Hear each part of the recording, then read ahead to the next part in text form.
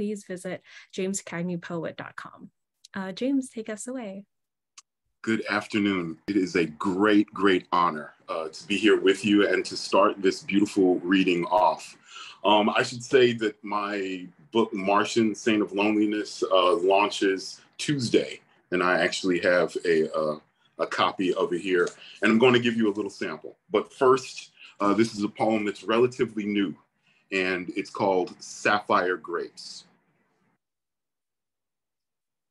Angel of God, aromatic antelope of jasmine and cedar, bouncing above gravity, crunchy afro cheekbones arrowing the jaw, divine and delicious, we dare not speak of this again. Exodus of eyelashes, eyes resisting echo, fragrant, fashionable, and highly favored. The game is on grind, hella herbals, hella ass, hella humid with the barest glaze of sweat. Incense of inner thigh meat, junk, see also tender, juice, see also fruit. Knuckle kinship, we knights of suede and leather, lemon and tomato, lick luxurious, milky mouth too supple not to touch. Newports, nasty and non-stop, overindulged, overanalyzed, objectified. Pennies pitched to the gutter, philtrum smudged with brown sugar for sacrament. Our youngest qualifier asks too many questions. Rough housing, rumbles in musky jungles, send smoke signals, strut with swagger, throat singing tenors with thyroid infections, unwavering, unbent, utter utopia under the surface. Vulture and virtuoso of voluptuous vixens. While we walk, air wrestle, worship a clock of hip bones. Our yoke of youth, its yummy divinity, zestfully clean, yet yawningly unzipped. And in that introduction, I believe you used the words weird, tender, and exuberant. Yeah, that describes the mood of this poem I'm going to do from the new book, Saturnalia. This is the new book is called Martian, Saint of Loneliness. The poem I'm going to do is the poem that I had a discussion with my editor about as to whether I should include it at all, because I felt self-conscious and slightly embarrassed. And she said, yes, include the poem. And here's my reading of it. This is called Saturnalia. Zeus must be laughing his ass off, watching me chase Calliope's brassy calves, their church bell praise song somersaulting in the air. Lord, you done caught me riding dirty, high-stepping my obedient emptiness, hustling to be filled with something fortified and warm. Since my body prison brewed its way through puberty, there remains a compound of failure in my blood. Let me not remain so sensually challenged, illiterate in every language except the blues. My tongue losing its intimacy with words, mistaking touch for rupture, or lust with lethargy, or etc., or etc. Never before have I rattled with so many impatient corpses. Never before have I needed so little from a stranger. To be recognized, to be handed a thing gently, a dollar's change palmed back to you as if it were an altricial hatchling. For certain strangers, I am easy kindling, my ashes sweet to taste. Just ask the saint of loneliness about my labyrinth of weddings. Ask my dead about the witchcraft of memory. Ask my hands the origin of their humiliating nicknames. They stay in my pockets while I hike mile-long steel and glass canyons, passing several identical uncrowded coffee shops just to stand in line and briefly see you. Worship at the altar of your legendary eyes, famous only in my private theater of cruelty, and spin my rings around your fingers, soft ballet over all my hardened denominations that resist being broken down. The smallest prayer I got on me is, "Our Father, what's wrong with me?" And it remains uncashed beneath this mirroring sky that never stops falling. How you looked up, genuinely surprised that any word strung between us was worth keeping, even as its suggested promise was not. A promise with the same weight as the gossip and dirty limericks 8th grade boys salt each other with in their clubhouse patois. I remain unnamed on your tongue as any of the problematica and spittle in the vinyl compilation spinning colors around Saturn. Thus, my desire for anything reaches across to you unanchored, unanswered, unwanted. Yet who besides me has ever offered to hold the sun through your embrace? Let me bite the brassy spark igniting the chasm between us and plunge my nostrils into your lotus blossom afro with the slam dance of a bee in a ball house of pollen. The fibers of flaking stamens sprinkled like crumbs of atoms in your star-gazing eyes. Your lips, dewy from narrating privately screened dreams, small town playhouses that parody waking actions, cabarets blinking from orange to indigo to magenta and back in twilight darkness. Its ecstatic soundtrack, a nervous bird in a man's ribcage, my mouth harmonizing with rhythms loud as a river's choir, psalming a sacrifice to be drowned in its desperate skin. Your complicated dreamscape ending in morning reflections that approach and admire you first. You, steaming, fragrant as fresh bread. To find purchase in the world, any part of the world with you in it, raw, naked as a vegetable, electric fibers erect and reaching, all sticky, sweaty with earth, your bouquet conflated in a promissory blossom and ooze. To go any further, I will have to inquire your expectation of a lip's sugar. What pushes the simplest song into a hymn? What triggers desire to go viral? What vein sustains it? What lures anything to burst forth blooming? April's black currant, sagebrush buttercup? Can I drink from you to resize me? Goldenrod, Columia, crimson columbine? What visions might your fermented nectar reveal? Camassia lily, blackbeard shrub. Along my face, light waves, like severed butterfly wings, are a mockery of beauty. I'm a demoted planet spinning, melting in an unmopped corner of space. I'm a bygone reptile that hungers prescription flora and truffles of the body.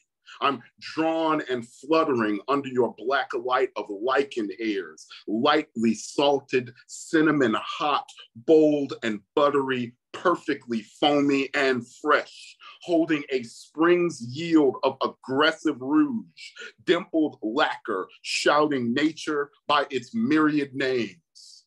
With my hair snagged in your thorny fingers, your tongue bookmarking my Bible, I break out in Pentecostal devotion. Where have all the maps of bliss promised to lead? The shower and scrub of ultraviolet pollinators, the ecstasy of scratching every itch at once.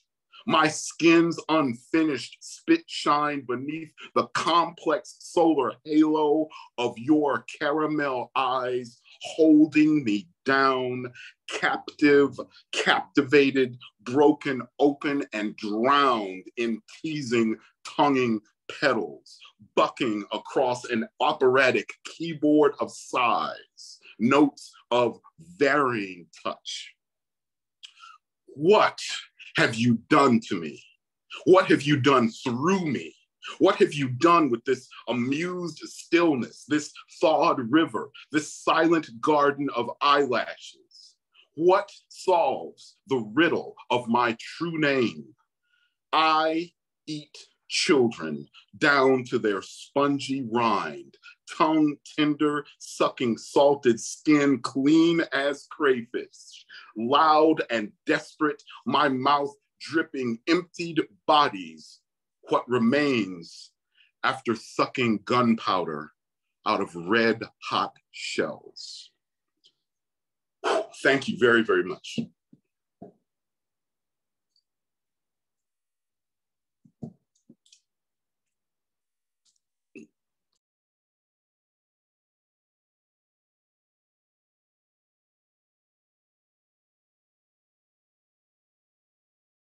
Wow, that was absolutely stunning. I'm so blown away. Thank you so much. James, do you have one more work, or are we moving on? I know that we have an interview. That poem was so awesomely long. I thought those two were, I certainly can do one more if you would like. Yeah, let's close it off with the final poem that you selected. Thank you. For which I forgot. Oh, okay. Which I forgot that I submitted that, because I thought that second poem was so long. I was like, yeah, that's about 10 minutes in and of itself. This is called, this is also from the book. This is called Interview with a Rose. Curved as a lip pouting for a kiss. Sponge of sunlight, my tiniest filaments stand in ceremony to your song of color. Insects decide to walk the labyrinth of your perfumed path. Are you tickled by these cellular inspectors sipping your sweet wine of particulates? Would you have preferred to be a robin burdened with the sky's most unique song? Do you wish you were the moon, a whole planet of petals with an atmosphere of cologne, a dolphin bathing in the coral medicines of an oceanic garden? You itch when you are closed, shy and anxious, unconcerned with weather, death, or dementia. You are the earth's soldier of love, desire. Yet, what do you know of it? Okay. Thank you so much for closing us off your section with that wonderful interview with the rose. Thank you. Alrighty, well, let's move on to our second reader. I'm excited to introduce Lydia Elias. Lydia is a queer Ethiopian-American woman based in Oakland, California. Her work includes poetry and personal essays. She has performed spoken word around Northern California. She received her Bachelor of Arts from Brown University, and she enjoys spending time in nature and investing in community engagement in the Bay Area. Join me in welcoming Lydia to the stage. Hi, everyone. I'm so honored to be sharing in this space with you all today. The essay I'll be reading is How to Do a Three-Strand Twist. And this is a braided essay. And for those who are unfamiliar, braided essays weaves in multiple threads together to make one cohesive essay. So as you listen, try to see if you can recognize the different threads that make up this essay. How to do a three-strand twist. Before you begin your twist, be sure to wash and condition your hair thoroughly, twice with shampoo and once with conditioner. Brush your conditioner-filled hair with a comb in sections. Wash out the conditioner. I never knew how safe home could feel like until I lived with you. What it felt like to want to come home every day. What it felt like to wait on the couch and hear the key turn and see your face and feel my whole body glow and smile. I did not know I could be this happy. I did not know I could feel this safe, but I did with you. After you leave the shower, you must have the 4 following materials to properly twist your hair: Denman brush, a boar bristle brush, Cantu's curl defining cream, and a hair oil of your choice. There was always so much happening on campus: classes, parties, extracurriculars, midterms, exams, and events. So much freedom, more freedom than either of us knew what to do with. I was scared, and so were you. I never told you, though. You never told me either. Being away from your home where you always felt safe terrified you. Being away from my home where I never felt safe terrified me. We were okay as long as we were together. We watched stand-up comedy in the apartment. We laughed until tears fell. We cuddled.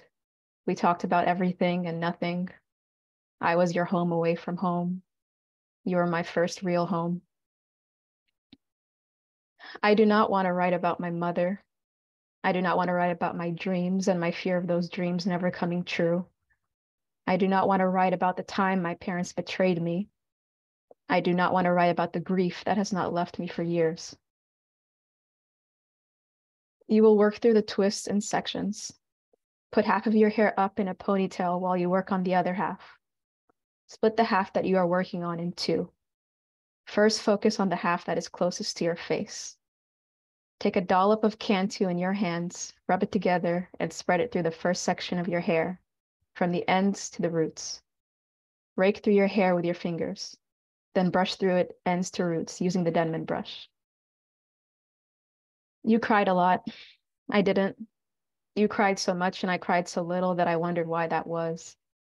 I watched as you furrowed your dark brown eyebrows and ejected whimpers from your throat as tears fell and parts of your face, mostly your nose, began to redden. Why couldn't I cry like you? Why couldn't I let it out? If I did, it would kill me, I would think. That scared me, so I stopped asking myself. I do not want to write about making myself small so my mother could feel worthy. I do not want to write about the loneliness I felt when I was with her at her house and the loneliness I feel now in my home. I do not want to write about numbing my emotions since I was 9 years old. I do not want to write about never being good enough for her. Spray or pour the oil onto your scalp in that section only. Massage it in. Put oil onto the ends of that section. Rub it in. Brush again using the Denman brush. After that section is properly moisturized, use the boar bristle brush to brush flat the top of your hair a few times. Shortly after I broke up with my girlfriend at the beginning of the fall semester of our junior year, I knocked on your bedroom door. "It's me. Can I come in?" I asked. "Yeah, dude, come in," you quickly responded. You were laying on the extra long twin bed they provided in our on-campus apartment. You began to sit up to make room for me. I sat at the foot of the bed. I wanted to tell you what happened, but I did not know how. I opened my mouth and closed it. I tried again. We broke up. I broke up with her. I gasped and tears started to fall. I felt the violent wave of emotions begin to release from my body. I looked into your eyes. You quickly took my hand in yours and wrapped your other arm around my body. I immediately relaxed and allowed myself to release more tears, more pain. I do not know if I was crying about the breakup or if I was crying about something else, but I did know that as long as you were holding me, it was okay to let it out. I do not want to write about my feelings of hopelessness that have been a theme since I was 12 years old. I do not want to write about the near suicide attempts. I do not want to write about my poor body image or my mother's poor body image or my sister's poor body image. I do not want to write about my eating disorder or my mother's eating disorder. Separate the hair into 3 equal strands. You will start by braiding your hair until you see the root of a braid. Loop the most left strand of hair over the middle strand. Then loop the most right strand over the middle strand and under the most left strand, and tighten it against your scalp each time. Repeat this 3 times to see the root of the braid. I had just given my 2-week notice at my job as I walked onto the campus of your graduate school. It was strange. I was going to see you after not speaking for 5 months. I felt guilty and ashamed. for cutting you off after graduation before we both moved to California, for pushing you away for all of our senior year, for being the reason for your tears. But when I reached out to you last month, you responded to my text the same day. When I asked if I could meet you to talk, you agreed. That had to mean something. I do not want to write about my childhood.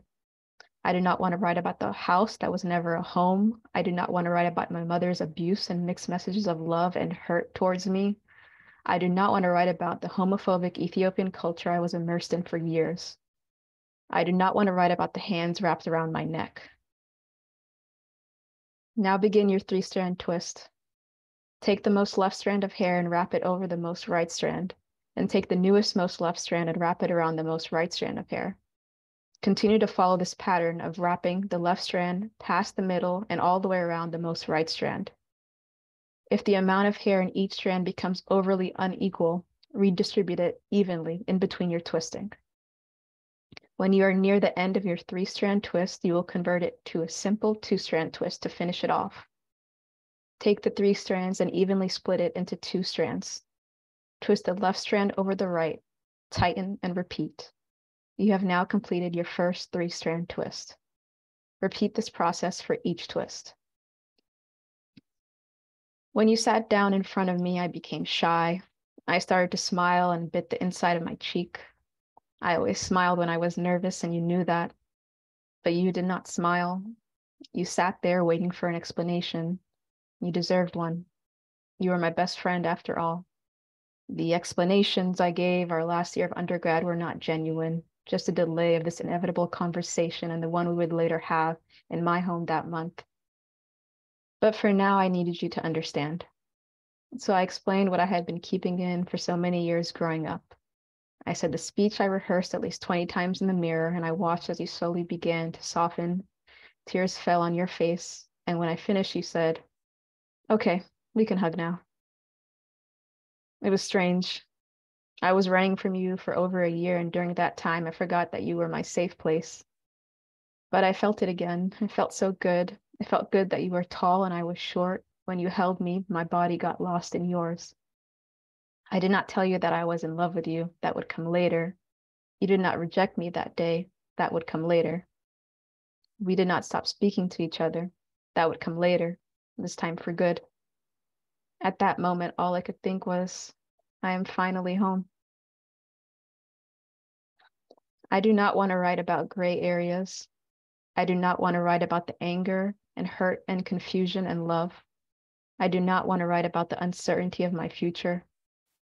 I do not want to write about providing unconditional love to my mother and never receiving it back from her, the person I needed it from the most.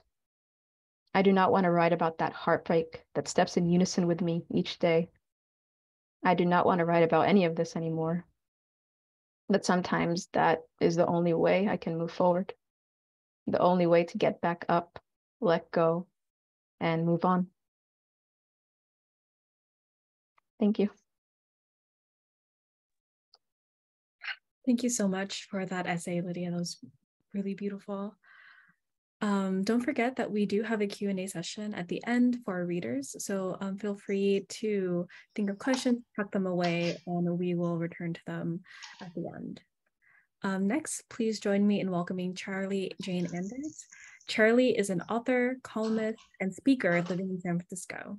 She has written multiple science fiction books, including the Unstoppable series, and has published a book of essays, Never Say You Can't Survive, about how creativity bolsters resilience. She also hosts a recurring literary event, Writers with Drinks, in which local writers share their work with an appreciative and tipsy audience. Welcome, Charlie. It's actually Charlie Jane. Hi. I'll keep this kind of short. I'll just read part of a story that was in Ziziva a while back called This Is Why We Can't Have Nasty Things. And I'd love to see people reacting in the chat. If you're in the audience today, please go into the chat and chat, because it feels like we don't actually know there's an audience unless you're actually in there responding. So, love to hear your thoughts in the chat. Okay. I have something to tell you. I'm leaving. I still love you, but I can't love this city anymore. Wanda gestures around, indicating the remains of San Francisco. Smoke break. Wanda and I pass a pre-roll back and forth on the sidewalk in a crowd of 5 people. Girls in skimpy clubwear, guys in either track pants or wrinkled business suits that they clearly just wore on an airplane. A homeless guy watches us from across the street, the same guy who was just telling us the city seized all his belongings after we gave him $20. I can't help loving this town, I say. I'm one of those weird people who's a slut, except when it comes to cities. Yeah, but when Wanda blows a hot, fragrant, invisible cloud, they killed our bar. Glam Rock isn't actually dead yet, but it's holding its own wake tonight.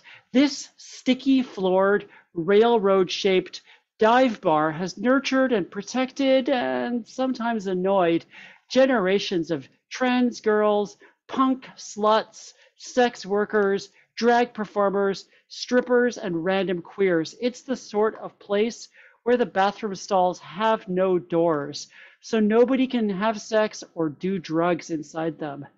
And it's going out of business next week. San Francisco used to have a million pockets and folds in her long, flowery skirts, where the strange and the barely loved could create their own reality. But lately, not so much. This is why we can't have nasty things, Wanda grumbles. The joint burns all the way down to her fingertips, so she tosses it and heads back inside, and I follow. Random memories overwhelm me when I venture inside Glam Rock. Over here on this tiny stage, I did my first and last performance in the Friday night drag show, which was mostly trans women. I lip-synced to an old Sheena Easton song about walls made out of sugar. Over there, some creepy dude grabbed my ass under my tiny pleather skirt and thong and demanded to know about the status of my genitalia. The back corner with the long bench against the mirrored wall is where I used to hide with 5 or 6 trans friends from the brat army, snarking about everything. And right here, by the women's room with the busted hand dryer, is where I met Wanda for the first time ever. They were playing an old Destiny's Child song, and something shifted inside me when I saw her long dark hair, huge false lashes, and fuck everything smile. I can't describe the feeling in terms of a physical sensation, except that there was this valve inside me that had rusted shut, maybe never opening fully since the end of adolescence, and somebody suddenly grabbed a pair of pliers and yanked it all the way to the left. Something flowed that was warmer than blood and twice as oxygenated. My head floated. I felt Destiny's Child in the soles of my feet. We danced on and off surfaces, with and without rhythm, eyes open and eyes closed, until our hands became petals for our stamen faces.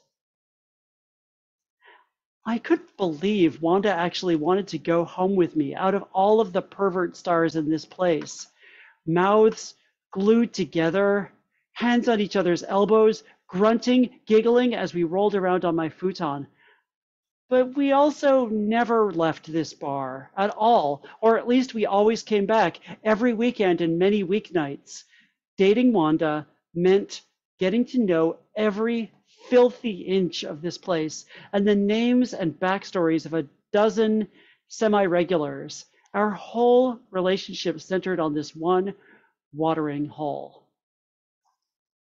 There are places where you go to get picked up or to pick someone up, but then if you spend enough time in them, you find yourself getting adopted instead, becoming part of a whole scene. I told this to Wanda once and she laughed. Sometimes the best communities come out of people just trying to get laid.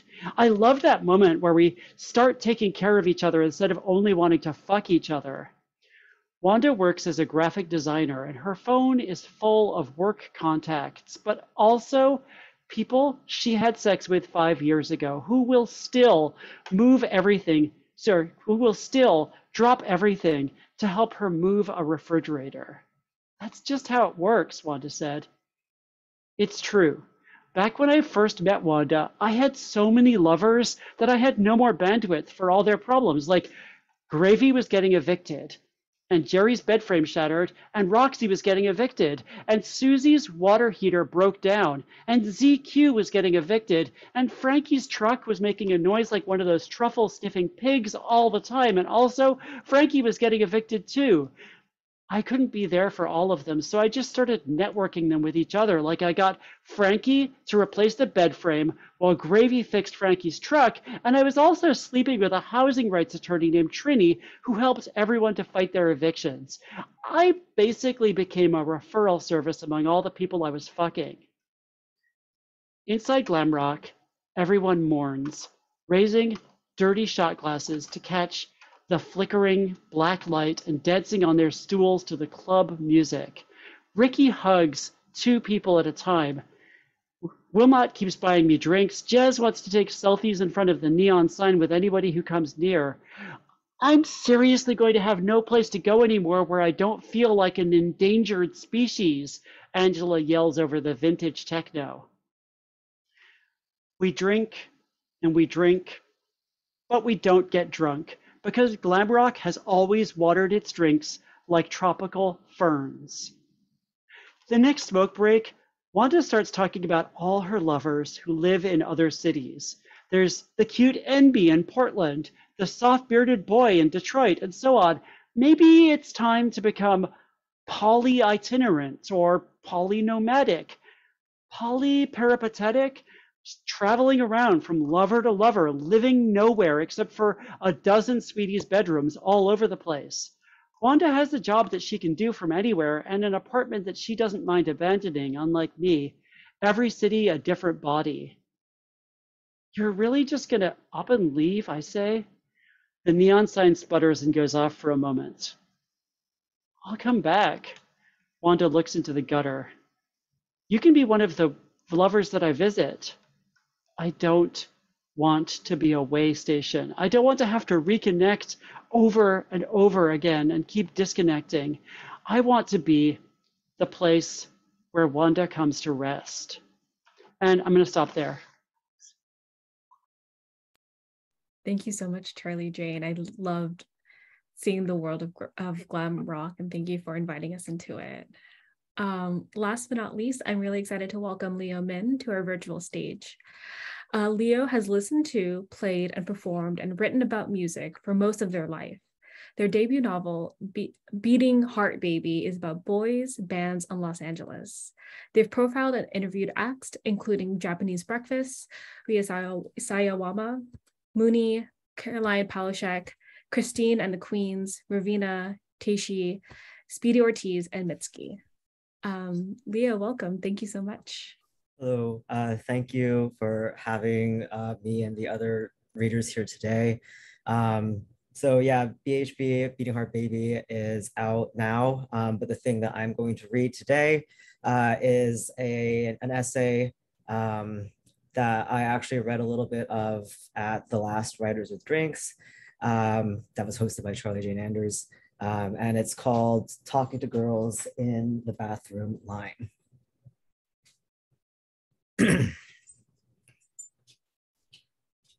I sense them, those radiant celestial beings, glittering like craft store floors. Girls, girls, girls, waving at their friends who are somehow always at the front of the pit, asking, is there something in my teeth, with a strained voice, lips pulling beyond their smiles, blowing a strand of hair out of their eyes while tapping their fingers on the steering wheel, waiting for the train to finish crossing, wiping their forehead with the back of their hand, touching the stove when it's still too hot and yelping, holding their breath under sweeping waves, cupping their hands around their friends' ears to bequeath quotidian or astronomically life-shattering intel, pinching their screens and tilting their wrists to conjure other versions of themselves, or maybe taking their hair down or up, or turning on some light in the background or off to their side, or maybe they're talking chattering to the listeners who may or may not exist, chanting their prayers as they unroll their lives, their magic, their misery, their potential and possibility, their almost and could have beens and still want tos, on calls and work calls and emergency calls, to friends and friends who could almost be lovers and lovers who will never be friends, or family or the ones who've earned the mantle, or professionals or priests or magicians or just God themselves, listening to music through headphones on the way to the corner store right after twilight, down streets shivering with music and more music and laughter and shouting and crying and life, all that life just for girls. Within the cosmology of girls, there is no girl quite like the girl you meet in line for the bathroom at a party, somewhere between the hours of 5 more minutes and is this forever? She might look intimidating, but she smiles when you accidentally on purpose meet her eyes. Yeah, you can't believe how long you've been waiting. Just like, what's going on in there? Are we sure? Hey, are you sure the door is actually locked? Can you try knocking again? Giggling even as some gear in your mind slips its teeth. Sometimes you meet a girl in the bathroom line who hits you like a tuning fork, and the two of you symbolically kiss both sides of an imaginary clasp, an interlocking ocarina that somehow only plays one song. You tuck yourselves into two halves of a locket and you talk endlessly, filling the rapidly contracting silence around you because you trust each other here. You want to trust each other, sharing a clamshell universe until the door clicks open to let one of you in, and when it's time to pass the baton, you don't let your palms touch in the handoff. And sometimes you bump into someone and you wait for something that used to happen again, but something has happened to you. And as you walk away, she watches you with not fear, but not suspicion. All of this is to say, one of my favorite parts of going to parties, at houses, at clubs, used to be bumping into girls while waiting for the bathroom. You'd learn so many names and share yours so many times. You'd very quickly pick up various scripts and situations, such as if a girl is crying, oh, there is nothing like a crying girl in the bathroom of a club. She's Mary. She's more Mary than Mary. She's the dawn that Juliet faced and the dawn that gilded her death. Secrets and snot and bold-faced intentions flow like cascading waterfalls. Sometimes you'll walk away with a promise, let's hang out again, that curdles once you step back into the party. But it felt good to be believed. It feels good to be believed and received and rewarded. I'm amping up the drama a little bit. Really, most bathrooms at most parties unequivocally suck. The floors can be so sickeningly sticky, like you're walking on a honey-lathered tongue. The smell is usually a mixture of piss and your least favorite flower. But every now and then, you talk to a girl who leaves an etching of herself in your inner eyelids. You might not remember what she looked like, the sound of her voice, the way she carried herself as she talked with you, but she's an extra flourish around a cursive capital letter, an example that justifies the rule. And she's who you remember when you remember the girls. I'd been injecting myself with testosterone for 4 months before the office I temped at shut down for shelter in place. I'd already changed my name on the communication channels and answered some questions and dodged more. On my end, I was taking a bus and then a train to get to therapy, where I talked for what felt like hours, but was usually more like 40 minutes nonstop about the slowly growing certainty that my gender was emerging into some unexpected final form and that the chrysalis of womanhood was beginning to choke it/me. But once I ejected from the orbit of my office life, I had unexpected time to build another cocoon from the privacy of home, and I dissolved in anticipation of transformation. For the longest period of my life, I had my body pretty much to myself. No one besides one to scan, judge, or praise from a distance or as close as I wanted. My partner and I settled into a new rhythm and hit repeat. Every day passed as a showering of leaves, scattering and smattering light and shadow like diffusing rain. I got used to not thinking about my body, though I did startle a few times over the weeks that turned to months and then years, caught by the reflection in the mirror, realizing that something was different. Then the engine of commerce coughed and clamored. As the world opened up, I tiptoed around the degraded contours of my scheduled life, but eventually did begin going to parties again, performing the rituals of seeing and being seen. And I did what I thought I always did, as me, who I was, am, bopping and blushing from my heart to my toes.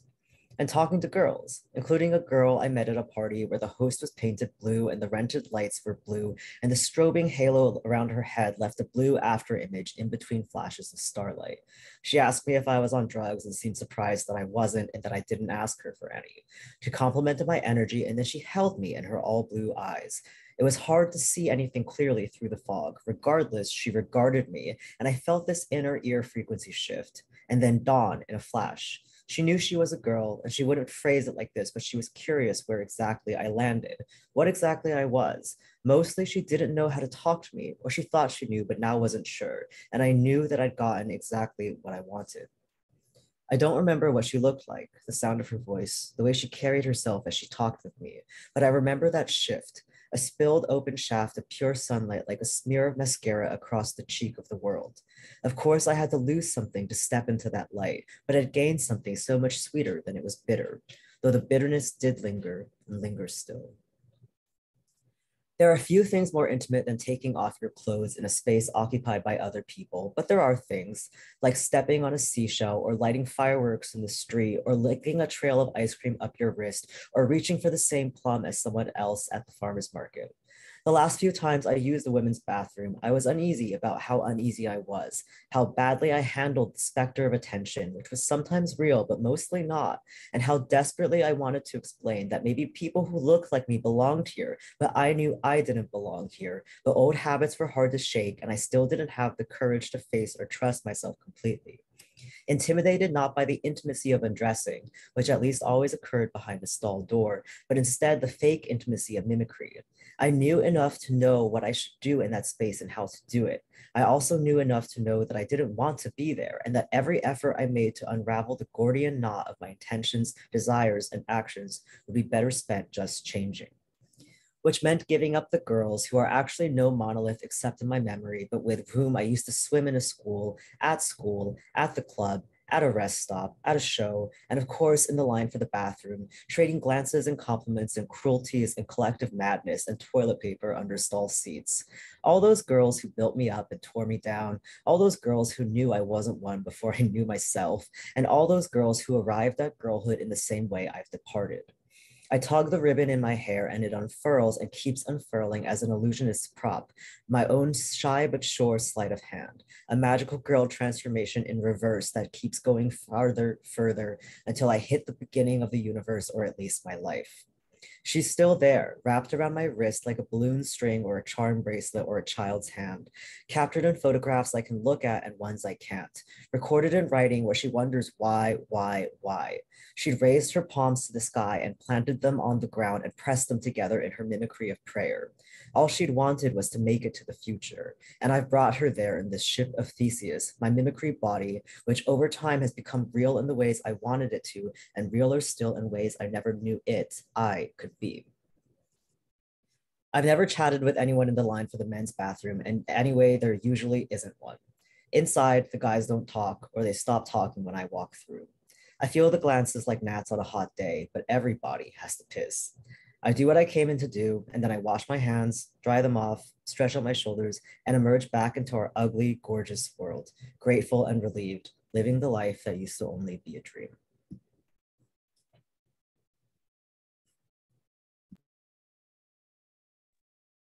Thank you so much, Leo. That was wonderful. Really enjoyed that. So that brings us to the end of our readings for this afternoon. I'd love to open it up to a general Q&A from our audience. So if you have any questions for our readers, please enter them into the chat. Give a few moments for people to hopefully do that. And also, if any of our readers have questions for each other, I'd be also really happy to help facilitate that as well.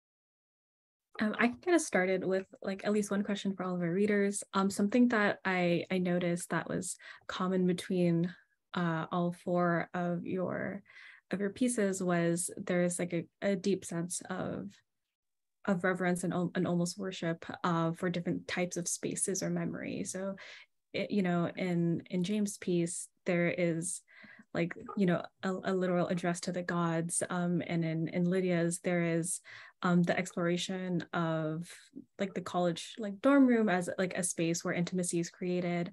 Of course, in Charlie Jane's work, we have glam rock and this queer space that is changing, and the question of what happens when we depart from it. And then finally, we have Lio Min's just this ode to the girls in line at the bathroom, which is like such a specific space. So I'm really curious about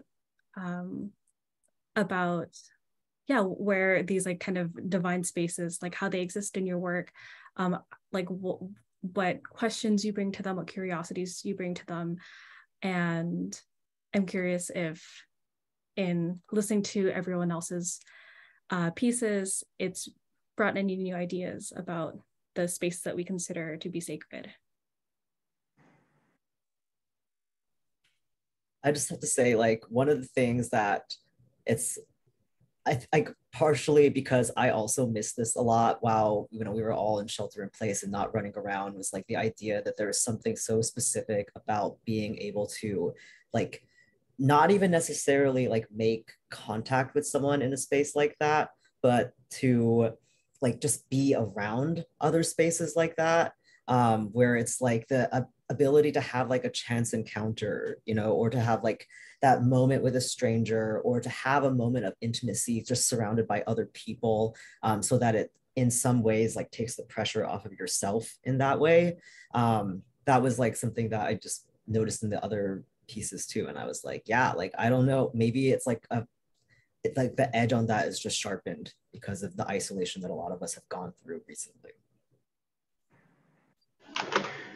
Yeah, I'll go really fast. I mean, I'm really interested in how we build community and what kind of spaces bring people together. And I think part of what I wanted to talk about in my piece that I wrote for Ziziva's Bay Area issue is partly how we're losing a lot of spaces that are really important, and how we have to really fight to keep the spaces we still have, because especially here in San Francisco, you know, gentrification and displacement are just driving away communities, but also destroying the places where we're able to gather. And, you know, I feel like there's this kind of idea that in order to have a really great community space, you have to be kind of take it really seriously and build something that's like very kind of institutional and very kind of, you know, kind of sanitary. And I feel like, no, actually a lot of the best spaces that I've belonged to have been ones that were kind of dirty and kind of like people who just came there to get laid, but then they ended up sticking around. And like, I feel like that's been my experience of queer spaces, especially, is that we come together just because we want to party sometimes, and then it actually turns into something deeper and more meaningful. And I think that that's actually beautiful. Yeah, I think it's essential for all of us to make sure we document our safe spaces as a way of kind of like illustrating to other people how the fact that no two safe spaces are kind of alike, and the fact that it's possible to create a safe space unique for yourself, that may be unorthodox. It's kind of like to listen to the variety of artists discussing the creation and the claiming of certain spaces, help and validate other people to create something unique and special for themselves. So it's kind of like, as we talk about our own situations, it seems to help and validate other people to go out and claim space for themselves purposefully.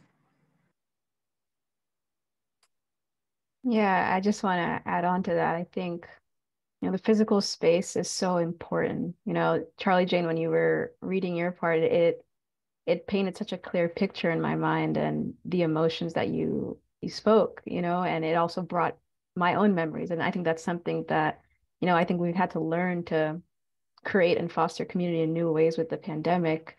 But with a physical space, you know, you go into that space again, even after years or months, and it brings on those emotions likely, and it brings on, you know, those memories. And I think that's something about a physical space, whether it's a campus, a club, a house, wherever it is, whatever it is for you. So I think that that's something that's just very valuable. Yeah.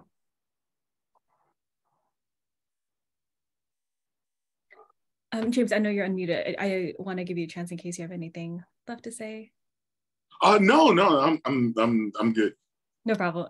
Yeah, I really appreciate all of your answers and this exploration of what it means to build community, especially as a queer and trans people. And Charlie Jane, I really appreciate what you said, especially about the Bay Area and San Francisco, and you know how urgent it is that we preserve those community spaces for us. We have one more question from Min in the chat that I would love for the four of you to answer before we depart. So Min wrote, "I'm really struck by how much vulnerability you all shared. As a writer, I'm curious how you know when you're ready to put a story to the page."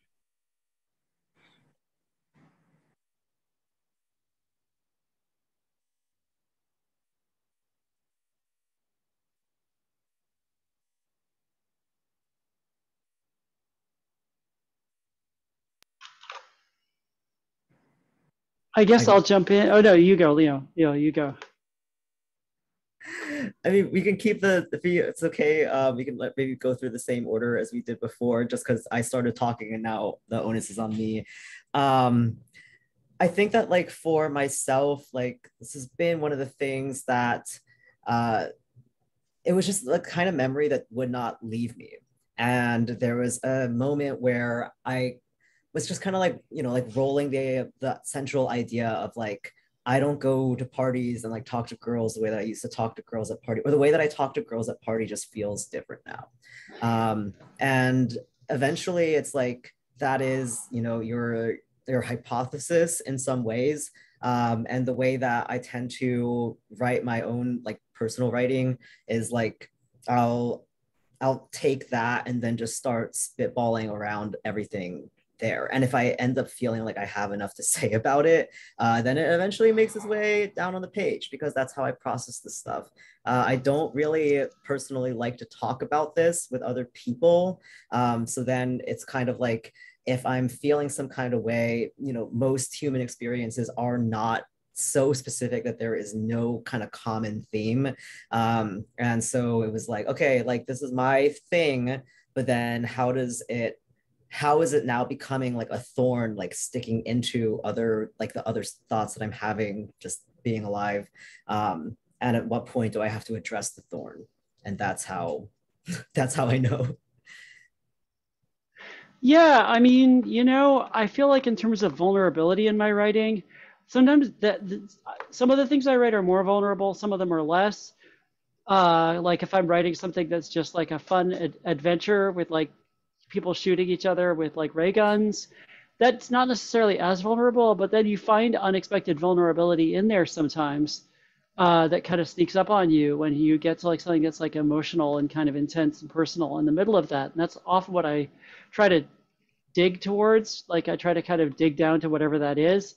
But sometimes I really make a conscious effort to write stuff that's more personal and vulnerable, because I feel like that's part of keeping your writing fresh and keeping it like honest. And so, you know, I'll have moments where I'm like, I really want to write something that's more kind of like, that speaks to me and my situation more. And that's often a lot of trial and error and just kind of writing a bunch of versions of something until you find the version that feels kind of true. But it's all super messy. It's a messy process.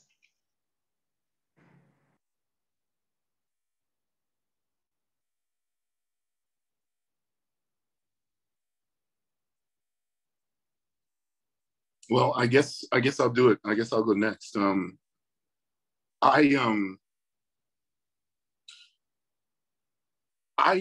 I started doing poetry, I did not really hear or see, excuse me, a lot of Black men talk very personally and very closely and very intimately and very vulnerably about anything. And I realized that the reason I wrote anything at all in my journal for myself, stuff that was never intended to be shared, or poems that I was working on, anything that sent me to the page was this sensation of something larger than me that I both am puzzling about, am in the process of figuring out, and want some kind of validation for, want to be seen for. in my life, I'm not very chatty. I'm not very friendly. I'm not very much in people's faces, but I feel like what my vulnerability is comes out in the art because I periodically feel cornered by something. And when an animal gets cornered, you respond in a certain way. And I respond by creating art. I respond by exploding in a sort of like understanding.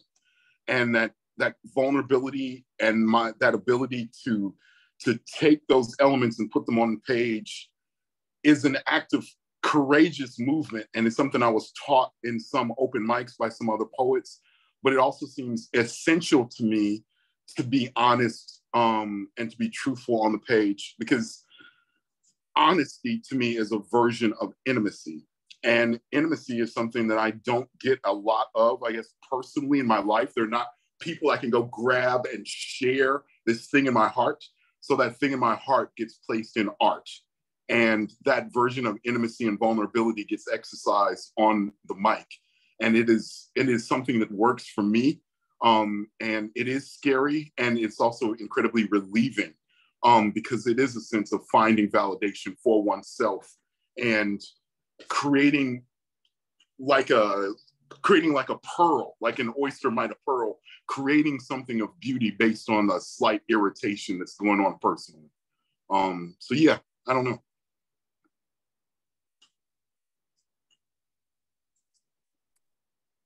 Yeah, this is such a good question. I think it depends sometimes. When I'm writing poetry, often for me that just starts with emotion. It's an emotion that I need to get out, and I just need to put it on paper because that's a release for me. If I share it is a whole other story, but that's usually how I sort of work with poetry. And then with other stories, sometimes it is something that is sort of reoccurring that keeps coming back to me, sort of like calls to me to write about. And sometimes those can be the ones that are more vulnerable, like the piece that I read today, and they can be harder to write, but also important for me to write them. Yeah, but I think it depends. And sometimes I don't know that something's going to be a story until I'm already in the process and I have started. And then I say, okay, maybe this can be something, and expand on it. Yeah. Thank you so much, everyone, for those answers. James, I think that image of being cornered by something and having to respond through art was really stunning. If it's all right with everyone, we've got one final question that I think was really compelling that I would love for our readers to answer.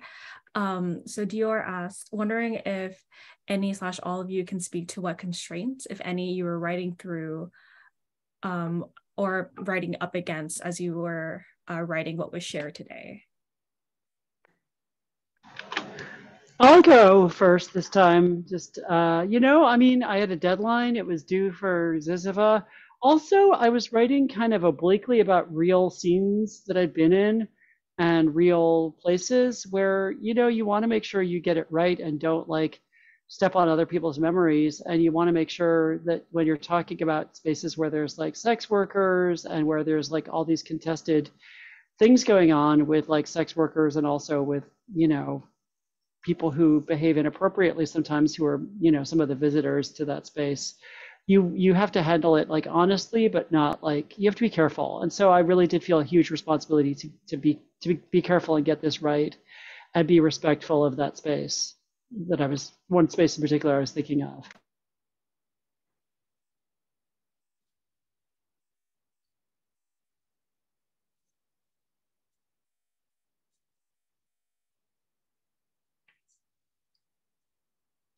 Yeah, I think for me, I had never done a braided essay before. So that was something I was sort of experimenting with. So just doing a different type of form and structure was interesting, and playing with those threads. And I think another constraint came actually in the editing process with Foglifter, because the guest editor I was working with kind of pushed me a little bit, but in a good way. And the very last thread at the end was something that I had added on after the fact. And I'm glad that I did, but it was also very hard for me to write because it was, I think, one of the most vulnerable parts. So yeah, definitely, I think just a lot of emotions can come up when writing about vulnerable topics.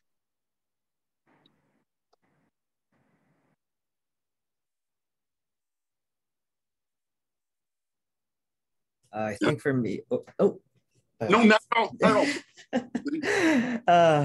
I would just say that like my book came out this summer and it was the first long form fiction writing that I've done since I was a child. So then obviously I'm trying to write another thing like that. But it's been in the process of working on that book, besides picking up like other freelance reporting assignments, because that's my original writing background, I haven't really had a chance to just kind of like play with language in the way that I used to, kind of for fun through short form fiction and stuff like that, that I wouldn't necessarily share or finish. But it's like, as I've tried to reorient the way that I write in all these different forms that are both now I'm used to it, and now that I'm also like in a very public facing, I guess, like I'm working through stuff publicly now versus before it was like there was no expectation that any of this would ever actually be seen by people or heard by people. And it's like I have never written poetry formally before, but I've always really admired the way that poetry comes alive when it's spoken. And that was something that now that I'm doing this stuff and thinking about actually performing this work and performing this, all of this, that part has pushed me into playing more with the actual music of language as it's spoken, instead of always thinking about it as something that someone is reading in a magazine or online. Now it's like, if I'm going to do this, like I should set the expectation on myself, coming from a music background, to perform it like music, to perform it like song, and to write something and to continue honing a writing style that actually places that intention first, which is why being a part of a reading series like this is so freaking cool, because now you have like the onus is on that.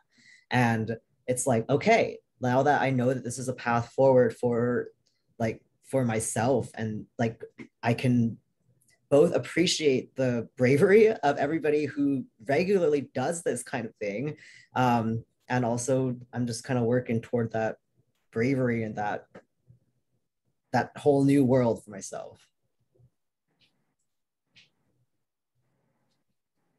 Wow. Yeah, I was just going to say, which even as I think it sounds like marketing copy, but I realize I don't really think, I feel constrained in my personal life. I only actually feel free when I'm writing. So I don't think in terms of constraint or constriction in the work itself. I just feel it dealing with people and with myself on a day-to-day basis.